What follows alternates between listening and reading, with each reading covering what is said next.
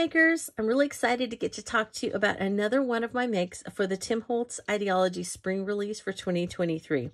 I just love that Advantis and Tim decided to go ahead and release the Salvaged rabbits and the tiny eggs so we would have some time to make before the season came around. Now, the make that Tim did last year in his live that actually inspired these products was the little barrel with the salvage rabbit and the tiny eggs made from baubles.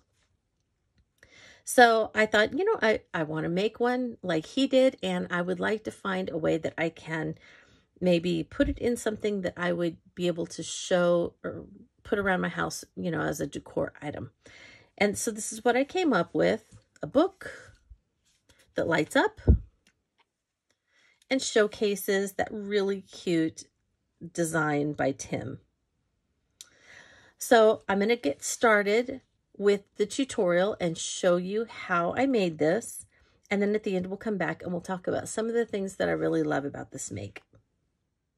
The products I plan to use for this project are the large vignette box and then the small vignette box, but not the smallest. There's one smaller and there's one larger. So this is the second smallest vignette box. I used this on a project a long time ago, and it was just as like a gift so that I could show a tag with it. And so I just wrapped it in some old Christmas Idea-ology paper. And once that project was done, I went ahead and ripped the paper off. So that's why it's covered like this. And I thought I could use it for a project later on rather than just, you know, throw it away or keep it as an empty present. So this is the project I think it's perfect for because it's going to be inside this larger box and no one will see it because I'm going to have a scene in here. Now for the cover of the book, I want to use a piece of backdrops paper, and so I pulled out this marbled backdrop that I thought kind of had some fun Easter colors, and I also pulled out this one because I thought that it was not quite as in-your-face Easter, so I'm not sure which one I'm going to use yet, but they're the entire piece, and you want the entire piece on the large, if you're making the large box into a book, because if I cover it like this, you can see that there is just, let me get it kind of centered here. You can see that all the way around, there's about 1/4 of an inch that it's a little bit too big. And that's on the front and that's on like both sides. And that's perfect because it bows out a little bit here, which is what we want on the spine. So it looks like a book. And then it will allow us to wrap this around that little piece of chipboard so that it actually looks like the spine. So if you can get it wrapped in one piece, that's really excellent. And so that's why we want to use a whole baseboard or backdrop to do this. So I will choose which one of these backdrops I'm going to use to cover it. But then once it's covered, I will actually be cutting the paper or the cover off where the book is, and it will be adhered to this front of the book and then obviously adhered here to the front of the book. Then I'm going to, so let's just pretend that this is the cover. And again, I know you've already seen it, but I haven't. Then where the hole is, I will cover that with either this small baseboard frame, lace baseboard frame, or the larger lace baseboard frame. And then that will allow me to kind of have this oval frame around a scene with the salvage bunnies, the tiny eggs, and probably also one of the barrels. I think that I'm not going to invent the wheel and do anything different. I think what I'm actually going to do is make basically what Tim has made in the past with the bunny and the eggs in the barrel, and then just go ahead and put that in there with some Easter grass and some lights so that it's just a fun scene, and it will be in a book that you can, well, you know, a fake book that you would be able to maybe sit this way on a bookshelf with some other real books, you know, on each side. And it can be just kind of a neat, fun Easter spring decor piece that could go on a bookshelf in an office or in your house or something like that. So that's the plan for this quick little Easter make. And so let's go ahead and get started. And I'm inviting you to join me. So let's get making. For a quick update on the book project, I do have the binding attached. This is 1.5 inch in width. And so I cut 1 1/4, 1 3/4, and 1/2 inch strips of chipboard, and then just layered them and cut them to length so that eventually when I get to the next step of the craft stock, it will just bend over it and make it look like a book binding. Then for the edges of what would be the cover, you know how the cover always sticks out farther than the pages, which the book represents the pages.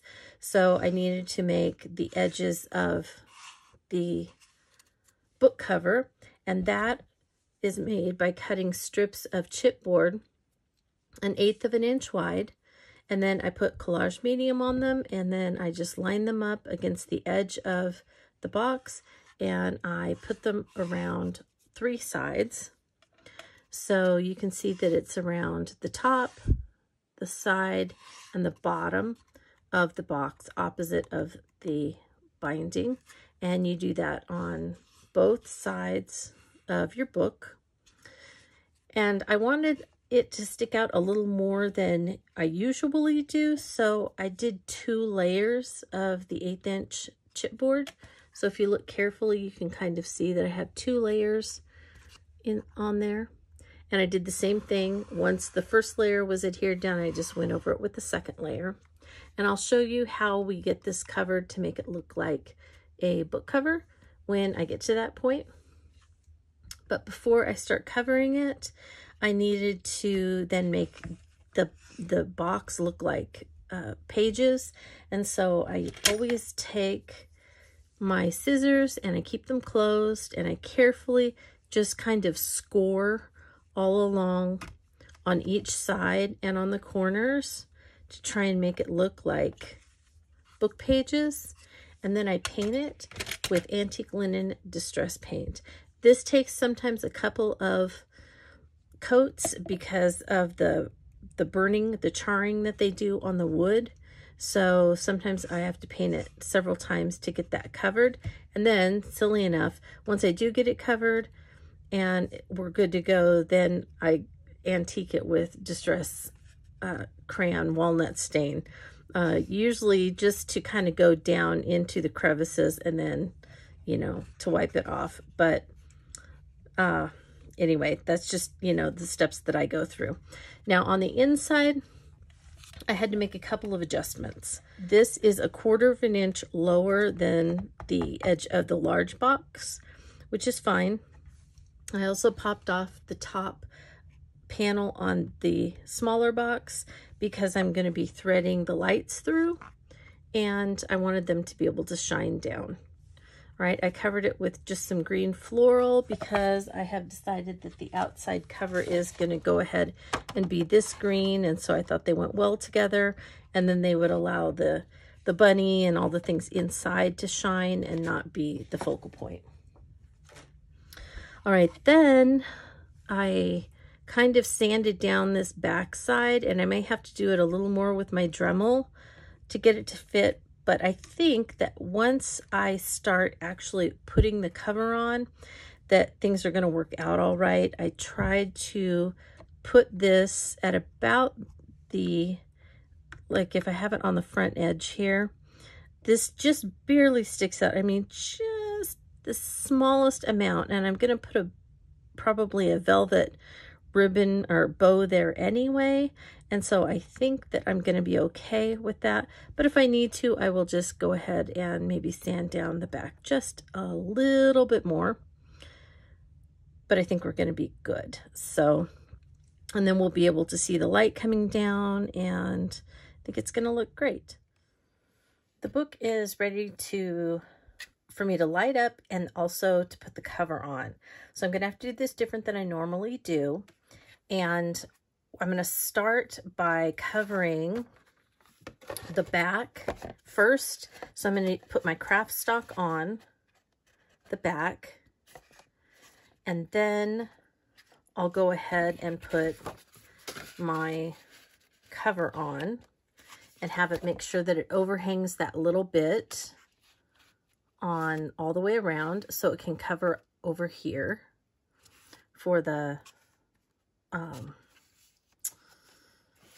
front part of the cover. So I'll work on that. And then once I get that set, I'm going to drill the hole, re-drill the hole back here. I need to thread the lights through, get them set and done. And then once that's all done, I will attach this over the lights. So the way I'm going to do the lights is once they come through the back, I'm going to wind this thick part that doesn't have any lights will go up, and then I will wind them around this piece. This piece is going to be attached to the ceiling, or the top of the book up here on the inside. And then I'm going to cover it all over with this piece of chipboard that will even the whole front out, so that makes it even. Then I can, once that's done, then I can go ahead and finish and attach the rest of the cover, which is this piece of heavy stock and craft. And then you can see how that makes this part of the book look like a curved binding. And then I'll go ahead and finish with the rest of the cover and wrap it around onto the little front edges of the cover, and we'll be done with the cover. So once that dries and I feel like it's on there nice and secure, nothing's going anywhere, then I will go back and I'm going to put this on and center it. And then I'm going to draw, and I'll cut the oval so that I have my opening over the little square. So that's how that's all going to work. And I'm going to do it in fast forward, but I wanted to talk through what I was doing and why I was doing it, so that as you see me in fast forward, you know why I'm doing it this way. Normally, when I don't have lights, I don't have to worry about any of that. And all I do, because I don't have a box in here, I just cover the whole thing with this, and then I cover it with this, and we're good to go. But since I can't, I need to do it in steps. We're going to do a little differently this time. So let's get this lit up.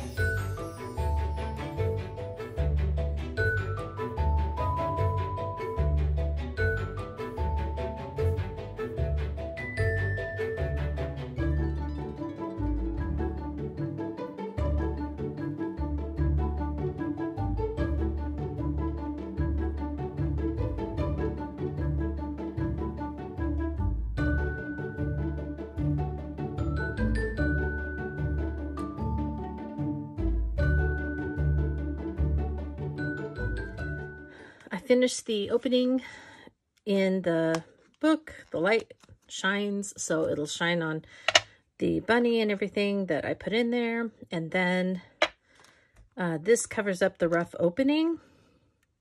And because it has this kind of funny little thing out here, that's not going to show. I will have Easter grass and ribbon and some things like that that'll go there. So nobody's going to see that part. But I think that looks fun and springy and Eastery. So I'm just going to do a couple of more touch-ups before I attach that. I need to go around with the either walnut stain or ground espresso, whichever one that you have. I usually use walnut stain. And I will go around and do this, make sure that I get that all the way around, and then also just a little bit in the central area to make it look old, and on each end as well. And then I usually go around on the edges and I'll rub that in because I've gone over the whole thing with Distress Collage Medium.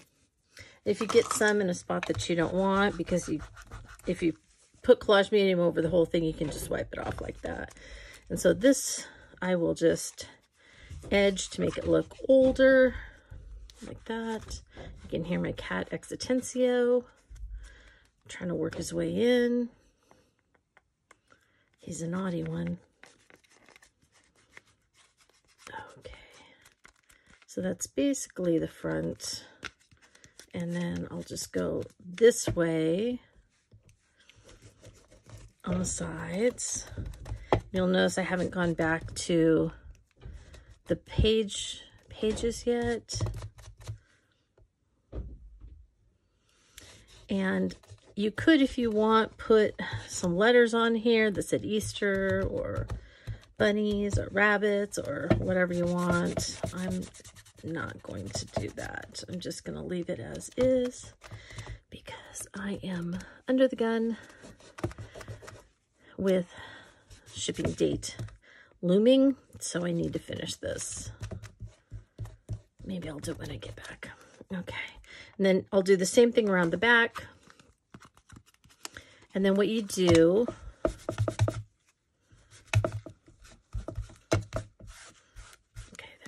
what you do on the front part is, you can do this if you want, but your fingers are going to start to get sore. So usually I just do a little water, and then I'll take a brush, and I like to get that all over .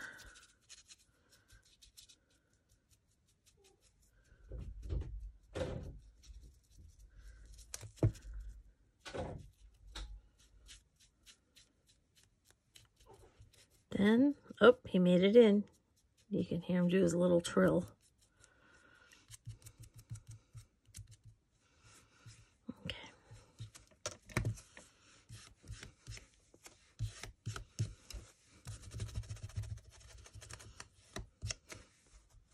All right. That's pretty much it. You just want it to look a little bit distressed. Then do the same thing on all of the sides for the book pages, and then I will attach this. So that's what I'm going to complete right now.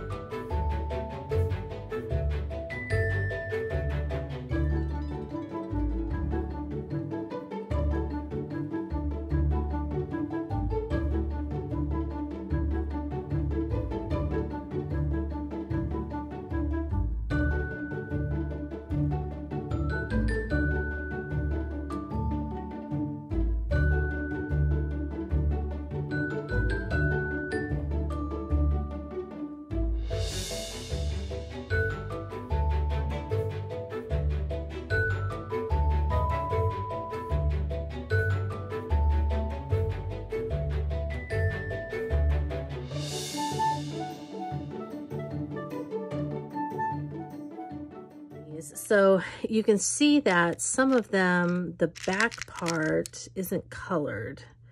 And I couldn't quite figure out why. But like these green ones, they're colored all the way over. And then like these kind of mauve-y pink ones, only one side.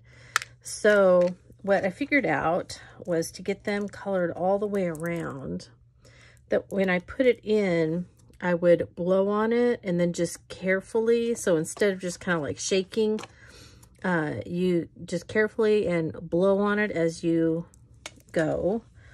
So I'm going to take a couple of these and separate them out. So let's take these kind of pinky purple ones, which were, what color is this? Pink sherbet. And they turned like a purpley color, which I'm not sure why, but maybe it's because it has kind of purple undertones.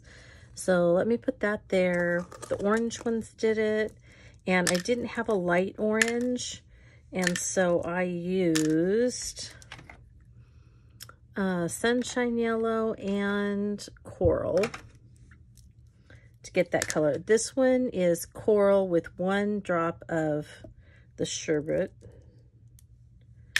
Okay, the green one seems to be fine, but I'll just stick these over there. And that one is botanical. This one is sunshine, the yellow one. And then the blue one is pool. So I'm going to put a little alcohol ink in and try these again.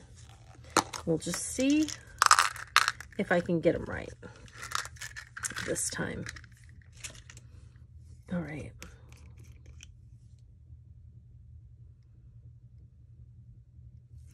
And I'm gonna put on this one, just for the fun of it, a little gumball. Okay. Now,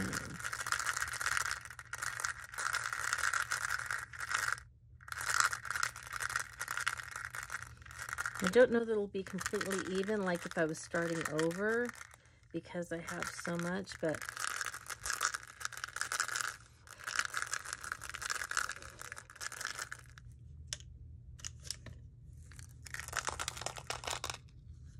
okay, those look better.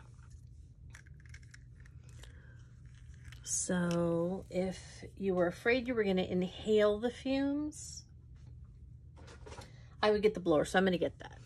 Okay, so I have the blower, and now I'm going to put in 2 drops of the coral, and then the sunshine yellow. Okay.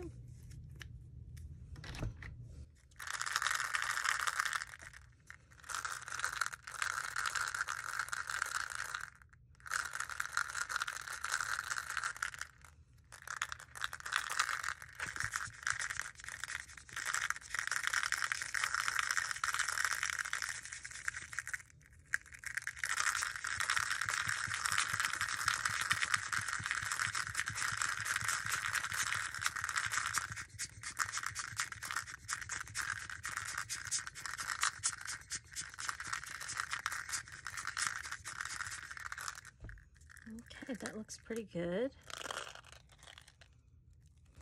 And that worked.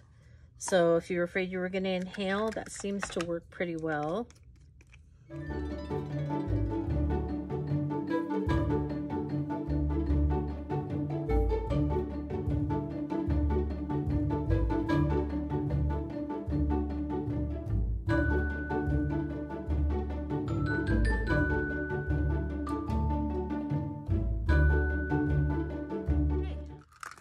So some of my older colors were kind of fun to try out for a more maybe vintage color. And then these are the bright colors that I used with the newer alcohol ink colors. And I think they turned out, they're fun. It's a fun, different palette, but I really like it. As you saw in Tim's video and tutorial, he covered this with foundry wax in sterling, and then once it was dry, he went over it with ground espresso on a distress stencil brush. So I have those here ready, and so I'm going to paint the bunny with the foundry wax. Once that's done, I'll go ahead and heat it, and then I will go over it with the distress crayon, and then we'll be ready to go. So I thought I would kind of update you because I may just continue on, and in case I do, I have my eggs are all colored and ready to go.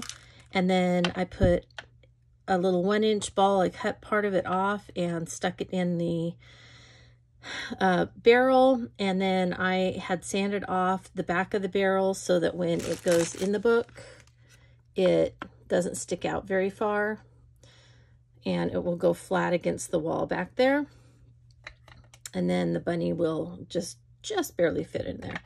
All right, so then I needed some grass to go in the basket, and then I want some around with some of the eggs kind of around in the bottom. And so what I did because I couldn't decide what color I wanted, so I actually went on Amazon, and they have this Easter, it's 12 colors of Easter grass raffia paper shreds. And so you get 12 different colors, like this pale pink, you get kind of a peachy color, a darker peachy color, a couple of different yellows, an orange. This is kind of a lavender, got a light blue, a brown, a dark green, then this light green, and red. So you really have a lot of options with that, and it was really affordable, so I thought that was really fun, and then I could save the rest for, you know, gift bags or something like that.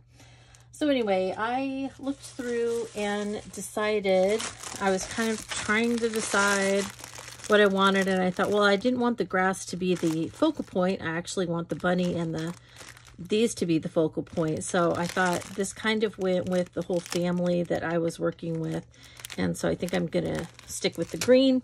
So I'll put a little green in here, I'll put a little green in the corners of the little box, and then I'll build this outside before I put it in.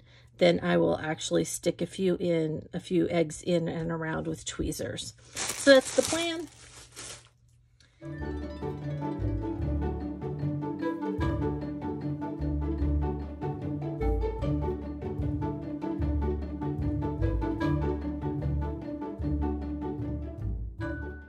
So all I have left is to attach the eggs to this, and then I'll go ahead and I'm going to put some glue down for the grass. I will hot glue this in place when I'm done, and then I'll just add some eggs around here with probably hot glue since it's faster. And then I need to decide if I'm going to put something on the front of the book, like a word plaque or a ribbon or something like that. I feel like I want to have something on here, and I haven't decided quite what yet. So when we come back, I will have the finished product and we'll talk through it. Well, makers, as we look at this, here's the final product, and I think it turned out just the way I was hoping. I really love it. So we have the edges of the box that I scratched up so that they would look like the worn edges of an old book. We have that book binding that goes around the edges here. And, you know, I just love how the Distress Crayon really fixes any maybe little mistakes or things that maybe you might think, oh, that's not perfect. It's okay. Just cover it up with Distress Crayon and you'll be good. Love how the binding turned out over here. It just really feels like a little book to me, and I love that. So I have that extra vignette box there on the inside. I have the little barrel with the Salvaged rabbit that Tim designed and made. Only thing, I added a little ribbon right there, but other than that, and mainly I added it there because it didn't fit up at the top because of the opening size. So in the bottom here, you can see that I added some of the green kind of Easter basket grass that I got from Walmart. I have some of that in the barrel as well. Added a few extra eggs kind of on the sides. This is a baseboard little thing that just says limited edition, because this is a limited edition. I won't be making any more. One of the lace baseboard frames. And then this piece I've had for quite some time, and I just thought, you know what, I think that really fits well. So I just put a little bit of foundry wax on this adornment piece, and I thought, oh, that just fits perfectly right across the top there. Kind of ties in the bunny and the whole feeling here. And so I really like it. I know it's very simple, but I like this piece, and I think it's going to go really well in my bookcase when I decorate for spring and for Easter. It's going to just look great, and it'll add a little bit of light maybe on a dark shelf and bring just a little bit of spring charm to my bookcases.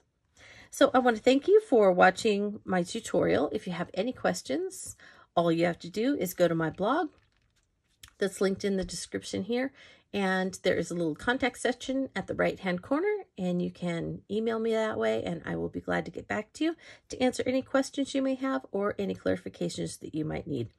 I really truly appreciate you watching the video. I hope that you found something that would be inspirational to you in this, and I hope that you have a very creative day.